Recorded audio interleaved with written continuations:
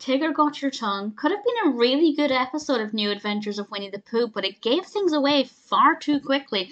There's some good dialogue, and I really liked the use of nobodies, and Piglet was adorable, but the narrative was just too much too soon.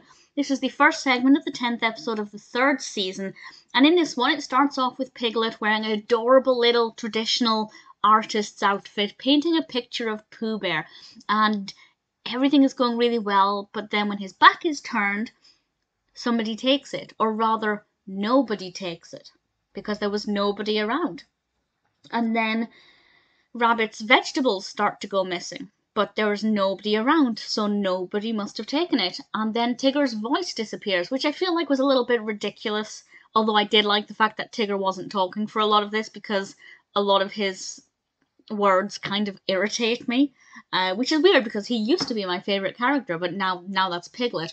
But Tigger is silent for a lot of this, which does give us one very funny moment, which I'll talk about in a moment. But because nobody was around, they go looking for nobody, which is very cleverly written. That part of it's done very well. We have some great dialogue. I really enjoyed the use of nobody.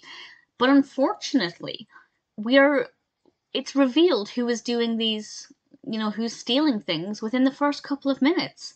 So there's no mystery element. And it kind of just ruined the entire narrative, because what's the point of having a mystery if you're going to reveal who it was within a couple of minutes and then just have characters pointlessly wandering around while the viewer knows what's going on? I just thought it was ridiculous and rather stupid, to be perfectly honest, and I don't know why they ever thought this would be a good narrative structure. It's appallingly bad. However, as I said, there are some cute moments, such as Piglet painting the picture. There's also Pooh's kind of interpreting what Tigger is miming when he loses his voice, and there's a bit where he says, "Look out for the hole," but he perceives the message a split second too late. And I found that bit to be quite delightful and very well done, and the voice acting is very good. So there are bits in it that are good, and had they not told us who was responsible within the first couple of minutes, it would have actually been a really good episode. But unfortunately, they just completely ruined it by giving the game away far too early. There are some good bits in Tigger Got Your Tongue, but unfortunately the structure of the narrative is just not very good.